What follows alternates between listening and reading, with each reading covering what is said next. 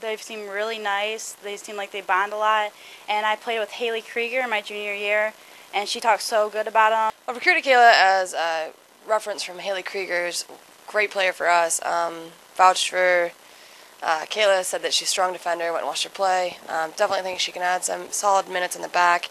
A lot of confidence either as a center back or an outside back. Very excited to have her, great energy, nice kid. I think she'll bring a lot to the program as a person and also as a player and hopefully in the classroom as well.